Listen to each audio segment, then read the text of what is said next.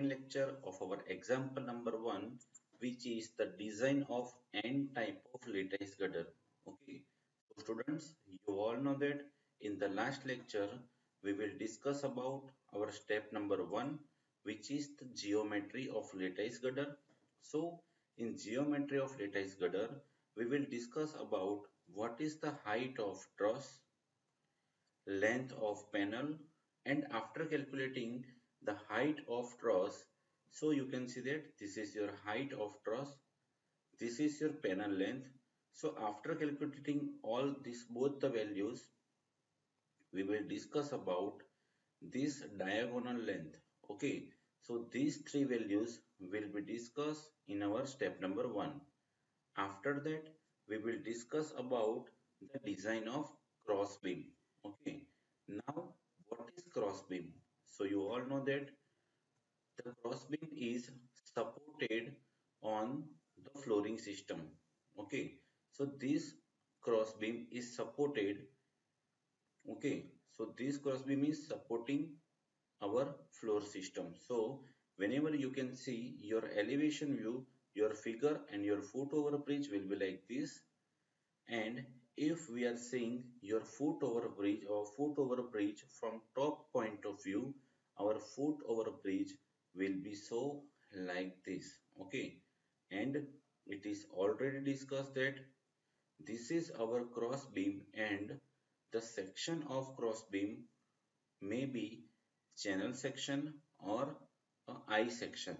Okay, so now in the last lecture, whenever you have to design any component, first of all you have to find out load acting on the cross beam.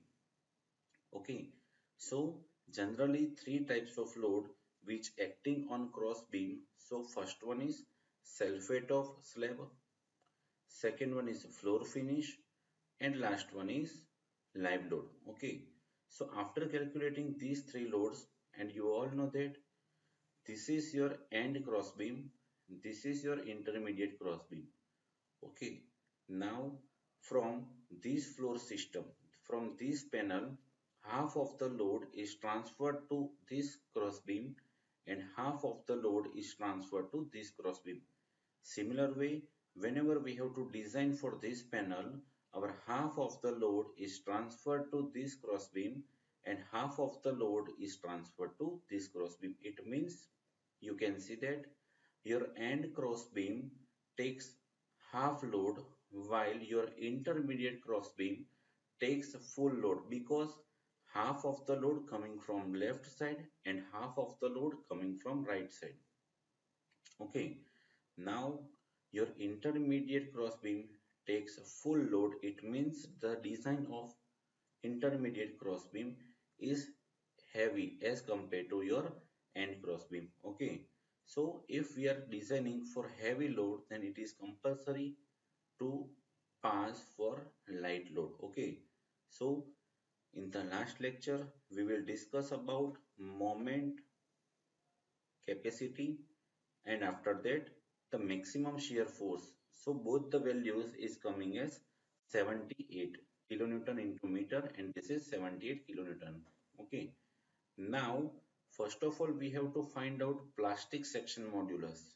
Okay, so it is denoted by ZP. Now this equation is coming generally basically from page number 53. Okay, so you all the students are moved to page number 53, in which you can see that your clause number 8.2.1.2, your equation of MD. MD means design moment is equal to beta B ZP Fy divided by gamma M0. Now you all know that, and it is already discussed in your EHD subject, that your steel component having four properties. First one is plastic, compact, semi-compact, and slender.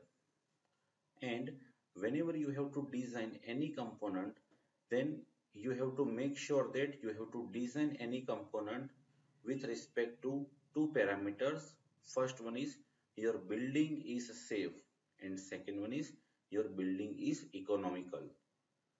Okay, that's why first of all, whenever you have to design, you have to take lower section, and if your lower section is fail, then you have to design for medium section.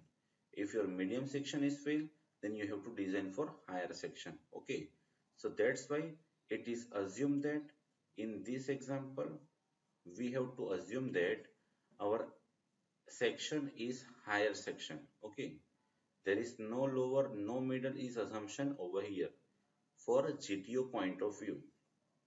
Okay, so your maximum higher section having the property of plastic property, and this plastic property is given on page number 18. Okay, so you can see that the value of beta B is equal to 1 for plastic and compact section. Okay, now if we are putting this beta B is equal to 1 in this equation, then the equation of MD is ZP Fy by gamma M0. Okay, now we have to find out the value of ZP. So now ZP is your subject, then the equation is MD into gamma M0 divided by Fy. Okay, so this calculation is done in the last lecture. Now we have to design some component. Okay, and we have to choose our component in such a way that our value of ZP must be greater than 343.20 cm cube. And you all know that, and it is already discussed in our introductory section of this chapter, that whenever you have to find out the value of ZP, then this value of ZP is not given in steel table. Okay, this value of ZP is given on page number 138 and 139 on IS 800 2007. Okay, so we have to design our component in such a way that our value of ZB must be greater than 343.20 cm cube. Okay, so you all the students are moved to page number 139. So this is the figure of, and this is the table of page number 139 of IS 800 2007, in which you can see that your second last column having the value of plastic modulus, you can see that this is ZP, and the unit of ZP is cm cube. So this is the reason why we are converting our mm cube to cm cube. Okay, now you have to design your component in such a way that your value of ZP must be greater than 343.20 cm cube. Okay, now there are number of values. You can see that this is ISHB, Indian Standard High Beam, Indian Standard Medium Beam, Indian Standard Low Beam or Large Beam. Okay, so you can see that your value of this column must be greater than 343.20. So that's why we have to choose our value 443.09. Okay, so 443.09 is greater than 343.20. You can choose any component having the value of ZP greater than 343.20. You can also choose your component 343.27. You can also choose your component 356.72. Okay, but in this example, with reference to Atul Prakashan book, we will choose our section of 443.09. So you can see that your 443.09 cm cube value is for ISLB 275. Okay, now we have to write down all the properties of ISLB 275 like this. Okay, so this is your trial and error method. Okay, so you can see that we have to first of all try ISLB 275 at 330 Newton per meter. Now, what is 330 Newton per meter meaning? It means your sulfate of ISLB 275 is 330 Newton per meter. It means whenever we have to convert your Newton to kilonewton, it is 0.33 kilonewton per meter. Okay, so this is the self weight of your component. Okay, now the properties of this IS section is capital D. Capital D means total depth of section is equal to 275 mm. ZP is equal to 443.09 cm cube. BF is equal to 140 mm. TF is equal to 8.8 mm. TW is equal to 6.4 mm. IZZ. IZZ means moment of inertia in z-axis, which is equal to 5375 into 10 raised to 4 mm raised to 4 R. Your capital R is root radius. Okay, you can see that this is one curve over here. So this curve value is considered as your capital R, and this value is 14 mm.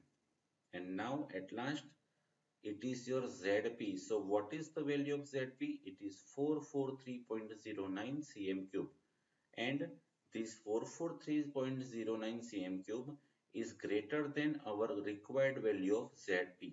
Okay, so after all these values we have to try, and we will now discuss about what is the section classification. It means our this selected section is in which state, whether it is plastic, compact, semi-compact or slender.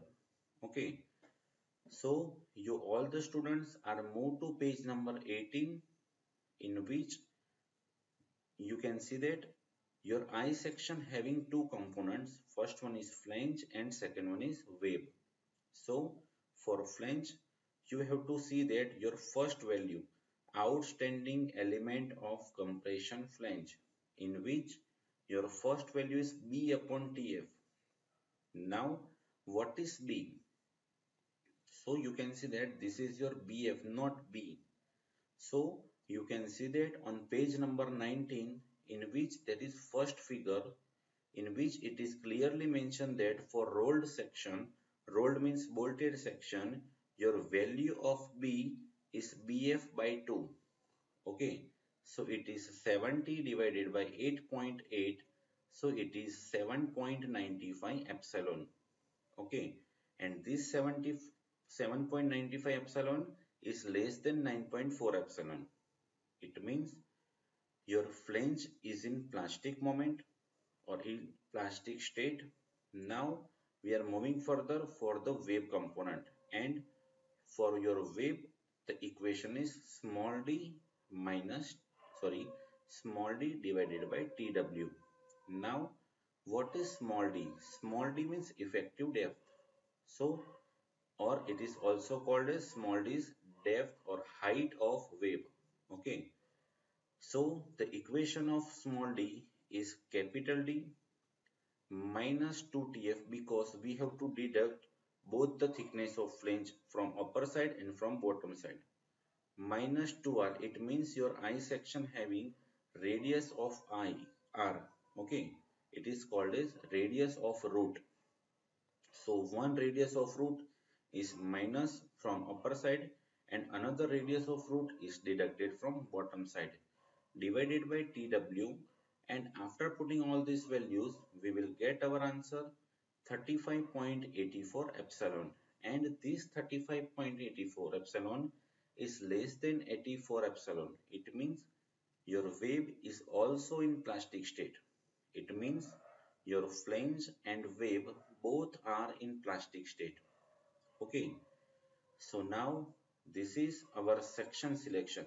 Now we have to check that our selected section is capable to take maximum moment and maximum reaction. Okay, so this is your step number 3 and step number 4. So now you can see that your step number 3 is check for moment capacity. And what is the equation of moment capacity? So it is already discussed in our last to last slide that this equation is given on page number 53. So the equation is MD is equal to beta B ZP Fy by gamma M0. Now you can see that your selected section is in plastic state. It means your value of beta B is 1. Now this ZP is your ZP provided because we have to check that our selected section is pass or fail. Okay, that's why this ZP is your provided ZP. So it is 443.09 into 10 raised to 3. Now we have to convert your cm cube to mm cube because the unit of Fy is in Newton per mm square. Now the value of Fy is 250 and the value of gamma m0 is 1.1. So after putting all this value, we will get our answer 100.70 into 10 raised to 6 Newton into mm. Now we have to convert Newton into mm to kilonewton into meter because in the second step you can see that our maximum moment is 78 kilonewton into meter. So whenever you have to equalize both the values, your unit is same. So you can see that your selected section takes 100.70 kilonewton into meter moment, which is greater than the required moment. So your section is passed for moment capacity. Now similar calculation for shear capacity. So the equation of shear capacity is Vd is equal to AVFYW divided by gamma m0. This equation is given on page number 59 and on page number 59 the equation is given as Vd is equal to Vn upon gamma m0. Now you can see that what is Vn? So it is clearly mentioned that your Vn is equal to Vp and your equation of Vp is AVFIW by root 3. So if we are putting your equation of Vp in this equation, then your equation will be like this. Okay. Now FYW is equal to 250. Gamma M0 which is equal to 1.10. Now what is AV? AV means shear area. So for shear area, you can see that over here, it is clearly mentioned that for hot rolled section, your value of AV is equal to H into TW. Okay. So if we are putting this value into this equation, we will get our answer 23940 Newton. Now your maximum shear force is in the unit of kilonewton. So that's why we have to convert your Newton to kilonewton by dividing it with 1000. Okay, it means your maximum shear capacity of your selected section is 230.94 kilonewton. But as per IS codal provision, it is clearly mentioned that your Vd must be zero point 0.6 Vd, not exceed your maximum shear force is 0 0.6 Vd. So if we are multiplying this value with 0.6, then we will get our answer 138 point something. So your 138 point something is also greater than 78 kilonewton. So it means your selected section of cross beam is safe in moment capacity and shear capacity. Okay. So students, this is the end of your today's session and this is the end of your design of cross beam section. In the next lecture, we will discuss about the design of our main components. Okay. So this is the end of today's session. Thank you.